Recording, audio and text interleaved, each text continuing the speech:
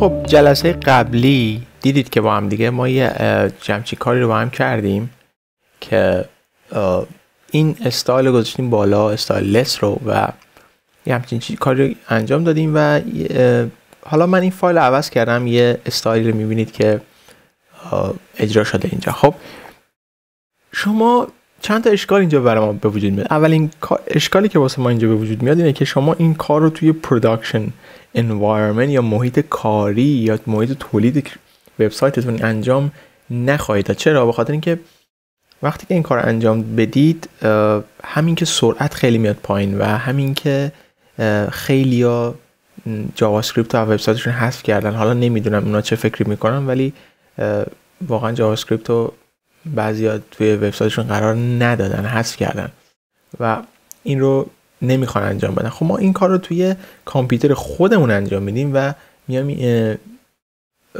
کمپایلش میکنیم و CSS اصلی رو به تماشاگر نشون خواهیم داد. اولین کاری که میکنم اینجا اینه که میام این دوتا لاین رو میذارم توی کامنت و سیو میکنم.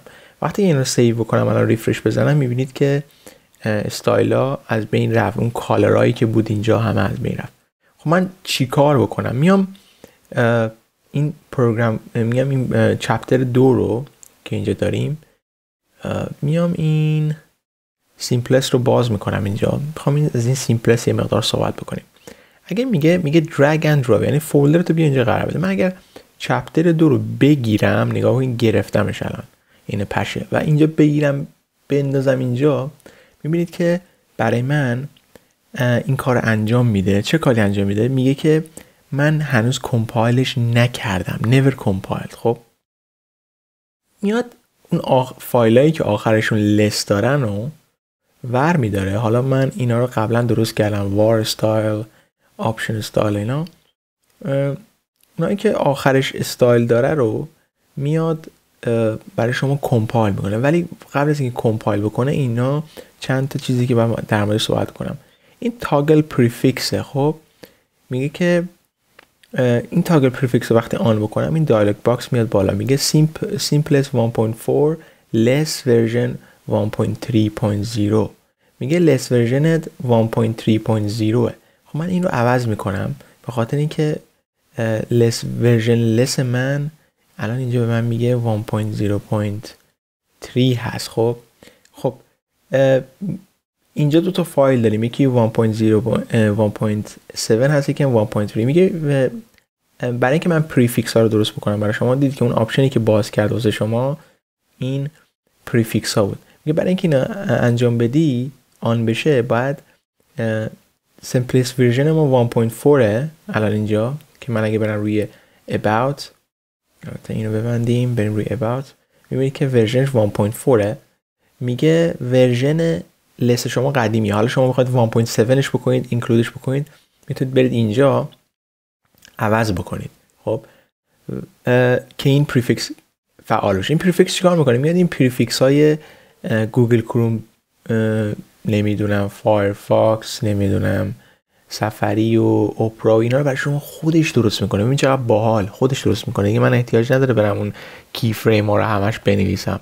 خب این از این.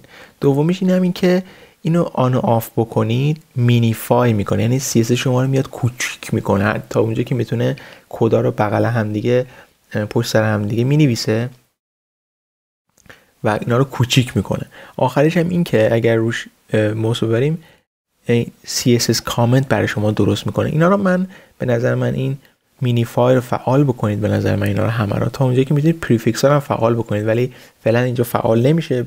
دلیلی که من دوتا لست رو دانلود کردم اینجا به خاطر این بود که اینو به شما نشون بدم که 1.7 وقتی داشته باشید این پریفیکس فعال میشه و اگر نداشته باشید فعال نمیشه. خب الان اگر من اینا کار رو انجام دادم واسه همه فایلا، اگر برم اینا ریفرش رو بزنم، میگه compilation successful.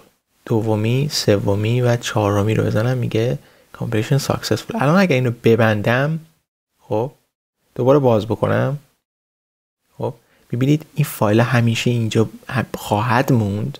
حالا کل فولدرتون رو برفرض بدید اینجا درگ دراپ بکنید، دیگه احتیاج ندارید برنامه رو باز بکنید. هر موقع که شما لستتون رو تغییر بدید، فایل لستتون رو، این خودش اتوماتیک کمپایل میکنه برای شما.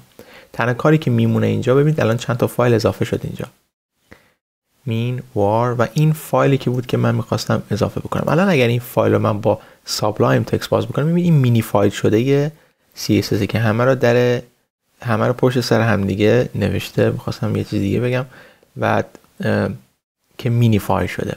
کامنت هم گذاشته، اون کامنت هم تاگلش رو فعال کردیم. حالا ما اینو میبریم. تنها کاری که اینجا میمونه انجام بدیم اینه که این var style css رو، میبینید var styles .css رو قرار میدیم اینجا و سیو میکنیم و اگر ما الان این رو ریفرش بزنیم اینجا، میبینید که این درست انجام شده و قرار خواهد گرفته. و اگه این لس فایل ها رو قرار نمیدیم، این لس فایل ها میمونه تو همون فولدر خودمون. یه مطلب دیگه هم میمونه، این که شما وقتی دارید ریلیشنشیپ درست میکنید واسه اینا رو، یه لحظه من از کامنت در میارم، فقط یه لحظه.